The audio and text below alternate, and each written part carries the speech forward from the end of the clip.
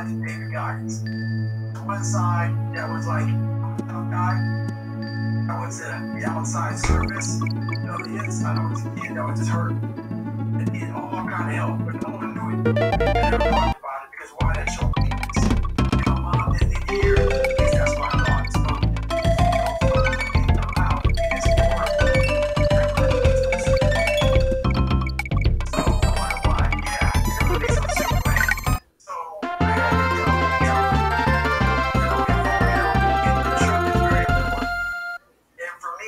years of my life growing up, I lied a lot because I had a lot of friends, felt socially, all kind of awkward.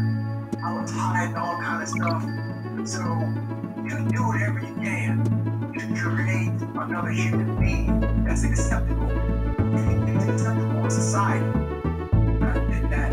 All that came out was a bunch of shit, a bunch of lies, a bunch of filth, a bunch of nothing. So for me, I'm not right.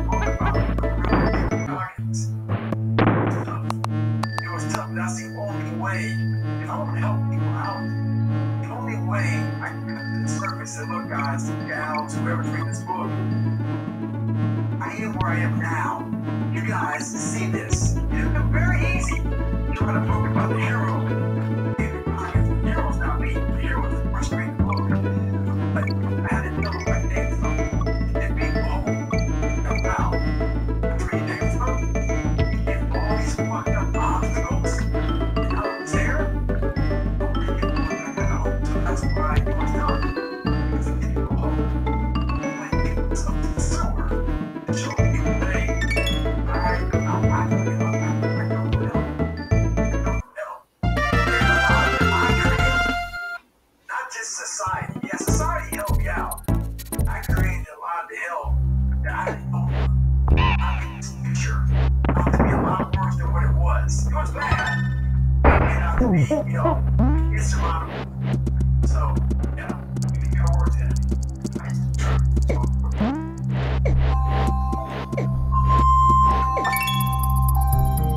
You know what? Because, first of all, it does set you free, really.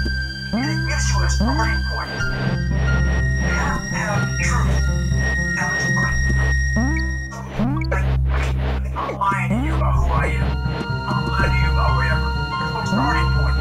There's a false reality. You have to create a real reality. So that's what I call accountability theory in my book. That's the real reality. Where the fuck am I going to start from? So for me, I was lying to this, lying about that. So I had no starting point. Once you come face to face with who you are, right? I'm not really smart. I have no courage. I have no self-esteem. I know nothing. Nothing. That's my starting point. Now we can move from there. If I tell myself I'm strong, I have courage, I'm smart, all these are lies. What's that starting point? That starting point is the truth. The no fucking bullshit truth. Only you can tell yourself. So it's a starting point. The truth is pretty cool. People are surrounded by people who don't tell them. No, it's stupid. It is. Especially nowadays in society, we like to surround ourselves. It just feels so good. Those people say it's okay. It's okay. It's not okay. It isn't okay, man. I get it. Society's changing, and we love to feel wanted and loved. Trust me. That's so important. It is. But that truth, hey, not working hard enough. Not trying hard enough. We all think we're trying hard, but what are you gauging that off of? Are you gauging off of, like I got this one kid the other day. I was just kicking my ass. So what are you gauging off of? I'm trying. Yeah, I'm trying my ass off. I'm studying hard. What are you gauging trying hard off of? Well, in high school, I didn't have to try at all. Not make big things. In college, you're trying hard. You tried hard compared to what you did in high school, which was it came easy to you. So your reality is something you created all of a sudden easy. So you tried hard in 2 hours studying. I'm gonna tell you the difference in trying hard and trying hard. Trying hard is something in your mind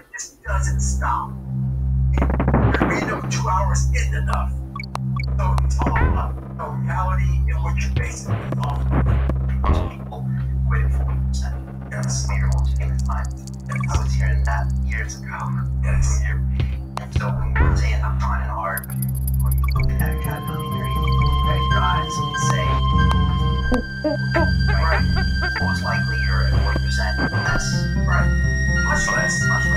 Because even though the 40% rule years later, I was 297 pounds. I was fat as hell trying to be a Navy SEAL. Scariest thing in the world to me to this day. And that could have been the rest of my life. I'm dead. I was trying hard. It's the scariest thing in the world. I'm dead. 297 pounds. Working for people that spray for cockroaches, making $1,000 a month. That was me at my 100% potential. To find out, a few years later, I wasn't anywhere near that. 106 pounds less. Graduate Navy SEAL training, we don't do all these other things. Back on that was me trying hard. That's what you understand. It's in us. We have no idea until we start trying hard. Yeah, I mean, really trying hard when you're obsessed with, hey, this is my new norm.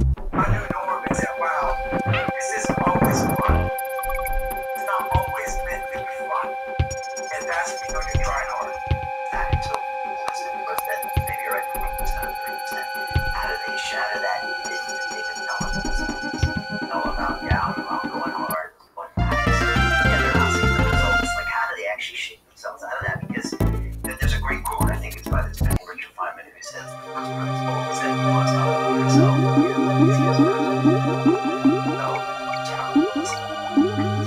And reality is not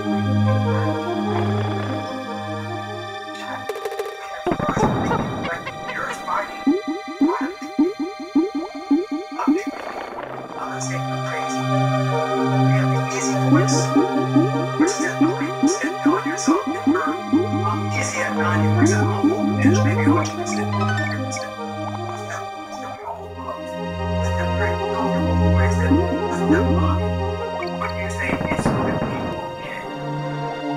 I care how good you are, just loves you. Loves you no matter how messed up you are. That's where you want to be at. That's that one voice. This other voice that we walk very far away from is a voice saying, hey man, you ain't shit. So we try to get this voice out of our head completely. Over here this way. What we have to do first is turn up this voice over here. Voice saying things to you that aren't nice. In our head, say, you know what, man, dude, you're not doing shit. You're not, I mean, it's not putting yourself down.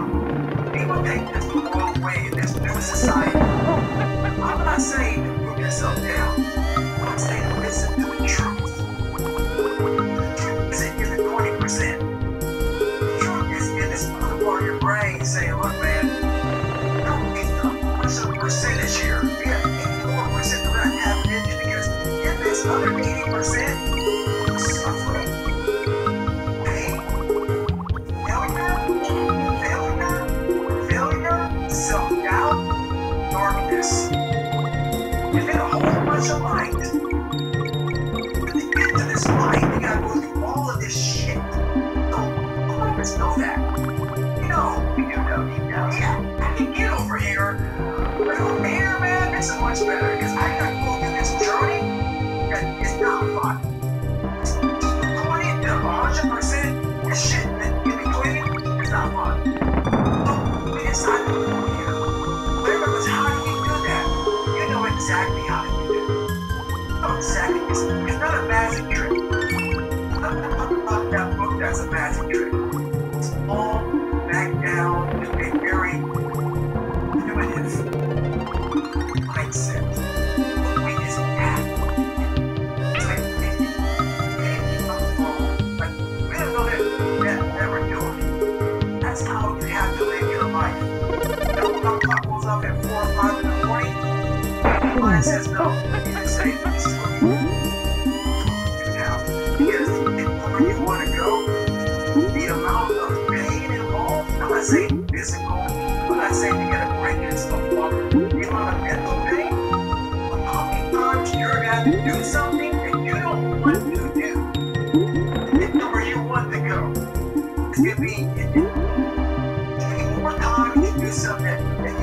you didn't work out. That's your new norm. And it's like training. And then once you do this over and over again, it becomes like, I don't want to live this lifestyle, but to get to the other side of this, if you really want it, realize what trying is, what trying is not. So, it's not all about just discomfort. It's about balancing the brain. Is it about anything that makes you uncomfortable, or are some things more effective than others? anything basically. It's not little things that you don't want to do. Once again, I have to say it very loud and clear. I'm not about being a masochist. What I found when I was 297 pounds, so I'm not a guy that read a book and said, oh, here are the answers. Why is this book? If you don't, you care less. All this came from here. It came from me putting myself on the hot seat. Then saying, okay, now, in 297, this is where my mind was at. In 187, this is where my mind went to need to go through 3 helpings, to run towards the 5 miles, to do 4,030 pull-ups. I'm a natural-born fat guy. I'm 175. I gained 145 pounds. I was lazy. That's who I am. I'm a guy that likes to sit back, watch TV, and eat pizza. Like everybody. Like everybody. Everybody's fine. I want to tell you right now. Mama voice. That's the mama voice. Here, put your feet up. I'll give you cookies. That's right. Take it easy. Right? That's right. And for a guy that never had that, like me, my mom, but she was working on a crave. It's not mama voice. Please, love David. Love David. That voice got me 297 pounds. Matter of fact, before you just talk about it, when I got in the military, I was like, hey, this plane a lot. My standard breakfast was 8 cinder rolls. You know, like basically a big 6 to 8 scrambled eggs. You know, half a ton of bacon, 3 pebbles, Lucky Charms, whatever it may be. That was my standard breakfast. So That was your way of getting away from the pain. that's right. That was your vice. For some people, it's alcohol or drugs or sex or shopping. For you, it was food. It was food and also being comfortable. I wanted, I did. And that's where I started seeing myself get further and further away from my true self. And your true self is found, honestly, in that very uncomfortable zone. So, if they couldn't take it anymore, You had an epiphany. You just said, oh, it's not it. Ever think that if it hadn't been that morning, that Navy SEAL thing had to been on the Discovery Channel when you got home from work, then that might have not flipped the switch and you'd be out in the computer. David Goggins right now. the thing about it was, what I knew was the epiphany. I had this haunting voice in the back of my head, which a lot of us have it. It's important. It was there for years. So I knew, in the back of my mind, that I could pull off this heroin. I knew I could. I knew that, but I was afraid of the work. And I wasn't getting the pains. I wasn't getting the gallon as far as system. So I knew to get to where I had to go, to be in the same playing field as these men, even trying out for this program, I knew the work was going to be something that I didn't want to even attack. I'll just put it off. Because talent. When it's in my head, saying, oh man, you're going to die. Never even trying to reach your full potential. How's that going to feel? So I'm going to live, even while I'm dead. I'm going to be, because I believe in higher power. Whatever it is, I don't know what it is. I believe that your mind lives forever. Something lives forever. I'm gone. By the mere fact that I literally just, that's what I was. That life, that's what I was going to go back into your eyes, David Goggins. That's it. I need to live. So whatever heaven or hell is, you're in hell the rest of your life. The rest of your life. If there is a God, which I hope the God there is, the only way I put myself down, everything I have, if there's any at all, I'll be a happy man. But I knew that I was getting paid for this while I was living or I was dead. It's basically me, the human sin. But basically just sit here and just be a comfortable man. Just try. Please, if your life is a sin, Not even try. you said that one thing that always bothered you was you died someday in Jamaica. Pull out this and say, no. That ass motherfucker. Right? And instead, you try to see pop up swinging. Right out for you, motherfucker. Yeah, so Now, you take a whole time to put that for it. right. So how I talk about it is basically I visualize a lot. And so I visualize always have. Always have a lot of it was very disgusting. Always like that. It's me. Always me. Just work. Yes. Just as bad. Yes. Just as powerful. But I felt the reality I want to feel. We always do. We have a great life, but we always feel this reality around the one thing we don't have. So therefore, our great life, we don't even see it. See the one piece of clothing we were able to get. The amazing things we have, so we focus on that. I was the king of focusing on that thing in my life. The one bad person called me nigger. You know, everything bad, I'm focused on that. But over here was a beautiful reality of my life. You know, I came from nothing, where I could have taken my mind to the possibilities of where I can go. I work harder. That was all I did. I lived in the filth over here. Basically, what I started doing was, I was 27. I thought about, my God, man, my life. I thought, okay, what does that look like? I don't know. I was like, okay, I imagine there's a big long line and you got judgment. You're God, say you're God, I'm this big God. In long line and you're talking to Jane Doe. Jane Doe goes by behind you is a big whiteboard. And the whiteboard has like this piece of paper. You pull it down, the next person in line is David Goggins. On this board, it has all this stuff on it. I can't see completely far back in line, so I come up, I sit down, now you're talking to me. Baby, congratulations, today, man, how you feel? Right now, I'm 300 pound man. Eagle lab guy, I'm 71 years old. This is what I'm thinking at 24 years old, okay? Again, I'm a heavy eater guy. I'm down to David Goggins, I'm reading it. Okay? That's my name. All this paper, it says everything about you. Everything, because God knows all. And I'm looking at it, and I'm seeing 85 pounds, Navy SEAL, change people's lives, all these amazing things. Public speaker, blah, blah, blah, blah, blah, motivation, all the best-selling book. I said, God, the name is right.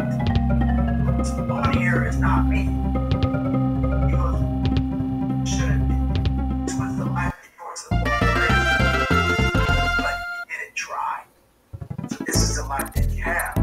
So what I think to myself is, are you in heaven? Talking to God? No. Because I'm hell now to see. Because I didn't try hard enough.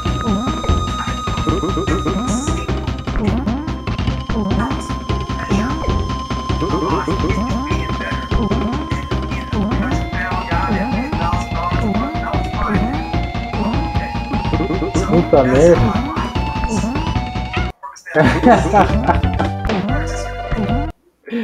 Nossa, o bicho fica doido. Ele não.